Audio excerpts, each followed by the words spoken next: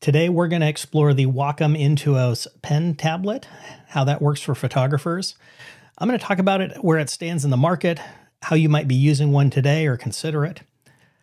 I'm going to talk a little bit about a slight hardware problem that I found with the design of the current Intuos pen tablet.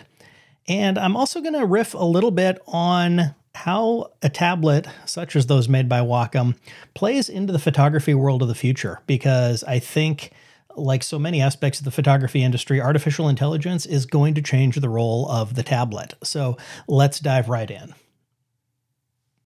Quick disclaimer up front, Wacom did send me the Intuos Pro tablet. This is the small size tablet, which is A6 size in metric. It's about 4 by 6 inches usable surface area. The device itself is closer to about 6 by 9 inches as it sits on my desk, because they got some stuff around it that I'll talk about.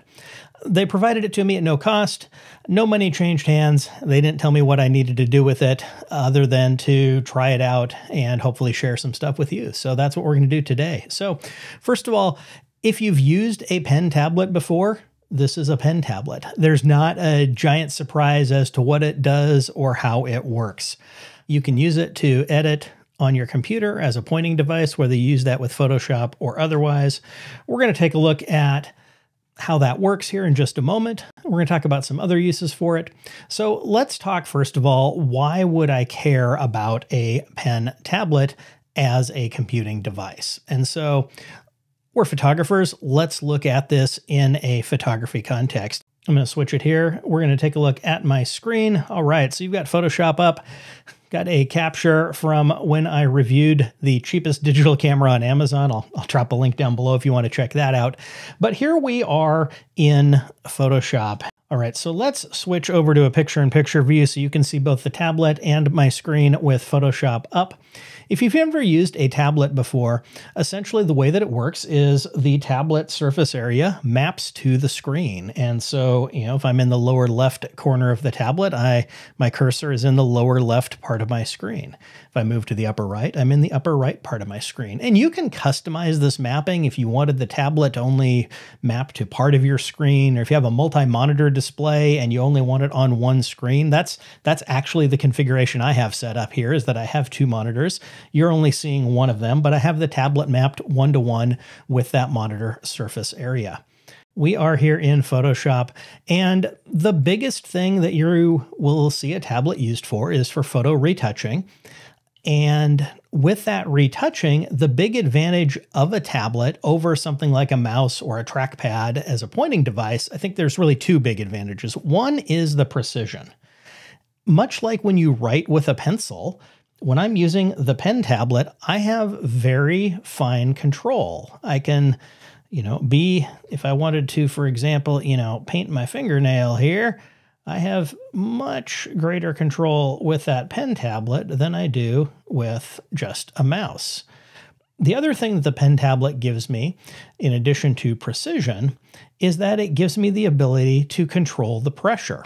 And I've got the brush tool selected right now. So if I'm going to give it a big brush, right? So if you're seeing my screen, you see I've got that big brush size selected. But if I start drawing with it or writing with it, you'll see as I alter the pressure on the pen, much firmer pressure, and then I lighten the pressure up and it starts to fade out. I get a much thinner brush stroke. What's happening is I'm using pressure sensitivity with the pen to control the flow, in this case, with the brush tool that I have in Photoshop. That's cool. Makes sense when you're brushing that, much like if you're using a marker or a paintbrush, light pressure is going to give me just a little bit of a mark, whereas heavier pressure is going to really fill up that brush size. The pressure sensitivity is one thing. As photographers, we don't brush and paint and draw that often unless we're creating like a painterly effect on a fine art piece. I'm going to go ahead, revert this back to the open image, get rid of all those drawings. But if we consider how we often use the brush tool in Photoshop, what you might find is that there's a lot of other purposes where this can come into play. And so I'm going to go ahead and grab the object selection tool here in Photoshop, tell it to do a selection of my subject.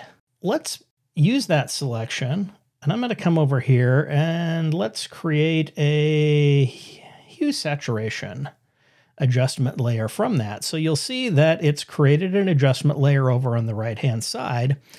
But then once we have that adjustment layer, if I go back to my brush tool, as we know, when we edit on a layer, black conceals, white reveals. And so I can then use the brush tool with that pressure sensitivity to adjust my adjustment layer. And so if we want to see what that does, let's super saturate me. So I am crazy neon man here. That's not a good look. Love those green eyes.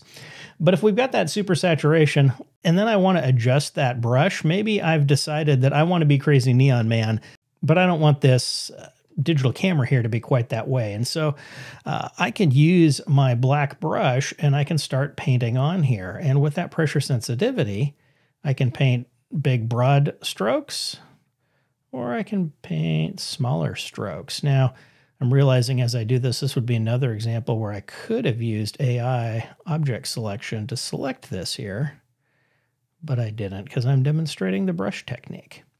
And so what you get with this pressure sensitivity is not just the ability to like brush and draw on with paint strokes, but you get the ability to use pressure sensitivity for your masking. How much time have you spent making refinements to adjustment masks, layer masks in Adobe Photoshop? It's quite a bit. All right, let's go ahead and revert this back to our original image as well. It gives you that precision, it gives you that pressure. You can use that for painting, you can use that for masking. One of the other kind of cool things that I wanted to show, so I've got the brush tool selected again. I've added another layer here. I'm just gonna demonstrate brushing on a bunch of paint. Cool, made a bunch of paint, fantastic. Now, what do you do when you have a pencil and you want to erase things? You flip the pencil over to the other end. So the Wacom pen, showing you here in the view, in the picture-in-picture, has an eraser end. So if I flip that over, it automatically is going to switch to the eraser tool in Photoshop. It has that smart capability.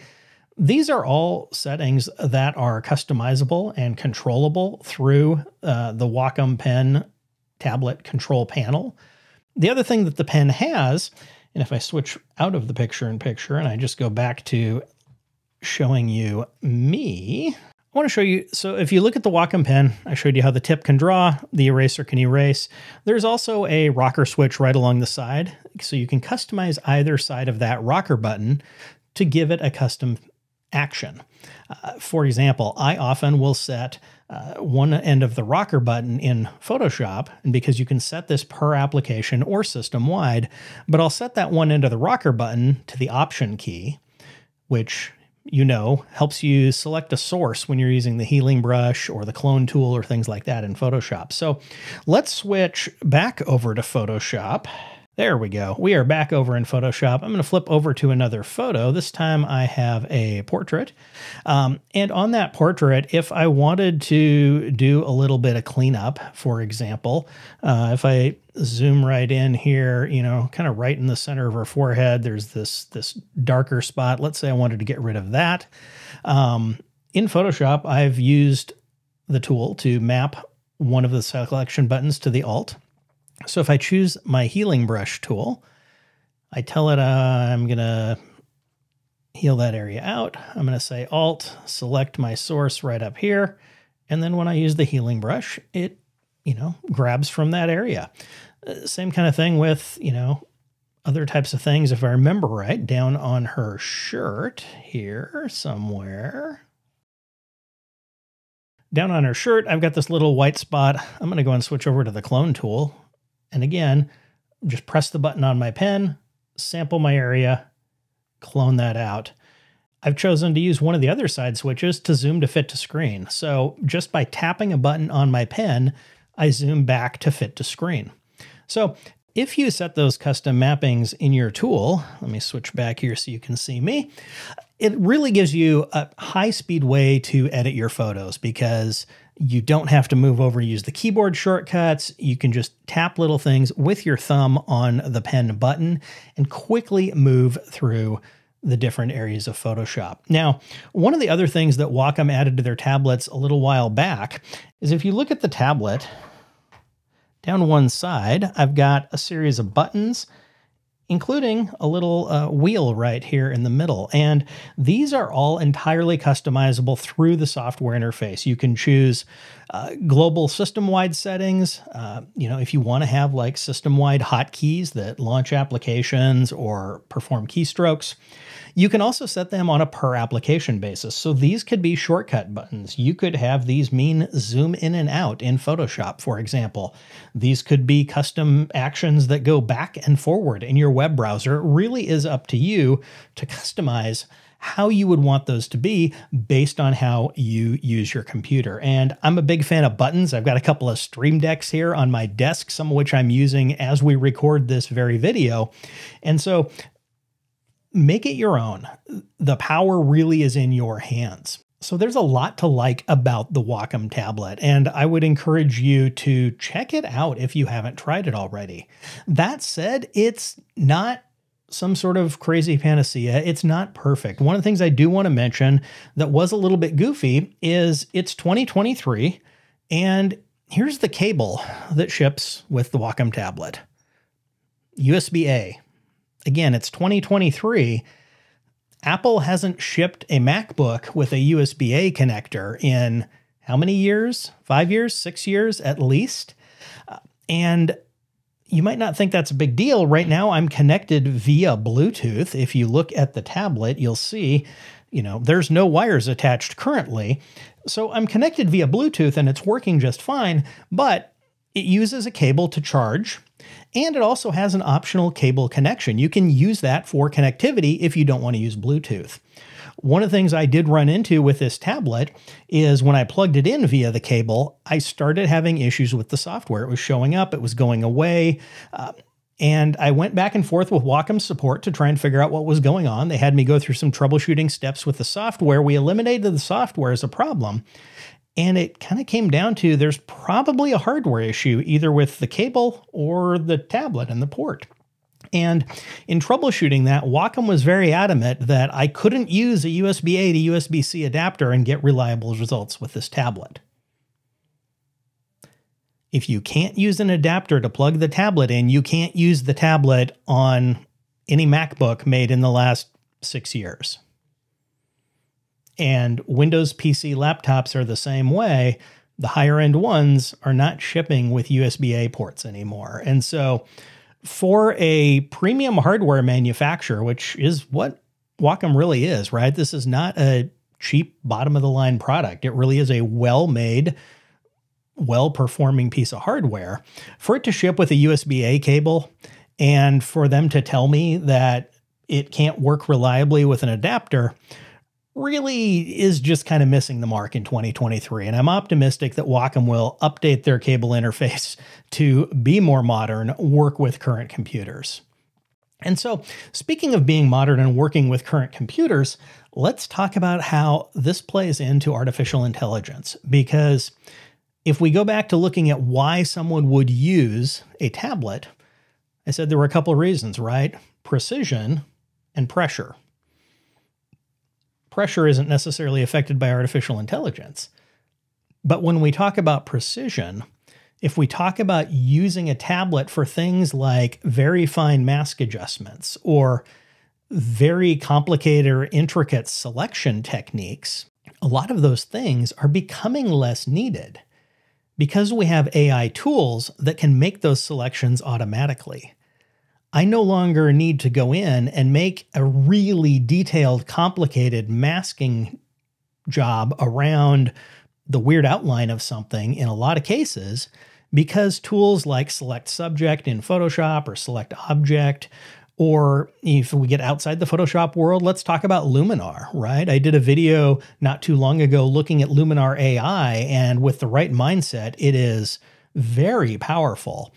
I had a conversation with the education director for Skyloom, Vanelli, and one of the things he said was that they feel that if you have to use your mouse or a pen and start making really precise selections, that's the old way of editing photos. And I think he's got a point, right? A lot of cases, the artificial intelligence can figure out those selections or figure out intuitively what you're trying to do and do that automatically with, the click of a button or the selection of a menu command without you needing to manually edit and mask as a photographer. And so we are where we are right now. There's nothing wrong with this tablet as a tablet, USB cable issues aside. That said, I think as we move forward, for a lot of the uses where photographers traditionally would use a tablet, selections, retouching, refinement, things like that, I think other technologies have picked up their game and will continue to increase in efficiency and make it less likely that you'll need a tablet for some of those purposes. Let me know what you think. I've got links to the different stuff I talked about down below, including a couple videos that I referenced. Leave me a comment. I would love to hear, have you used a Wacom tablet in the past? Are you on the fence about it? What have your experiences been? I would like to know that. And, stick around, subscribe. I'll be back again with another interesting tech photo video very soon. Would love to have you here, and always take care.